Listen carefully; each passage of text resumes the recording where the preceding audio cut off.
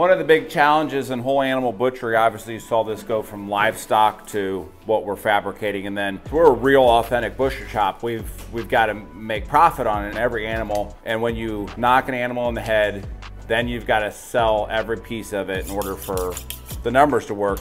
On a prime animal like this, you obviously have coveted pieces like your strip loin, you know, all the steaks, prime cuts. You get into the round, you have to get creative. You might have to make a ground product, which we intend to do with like a bratwurst. We're looking into like a bourbon brat. We're not gonna put any just regular beef into the ground. We're gonna grind this steer exclusively by itself. So it's gonna be 100% Wagyu through and through. A lot of places, if you look, they'll put 49% just regular beef in their ground product and 51% of the Wagyu, so call it Wagyu. We don't intend to do that.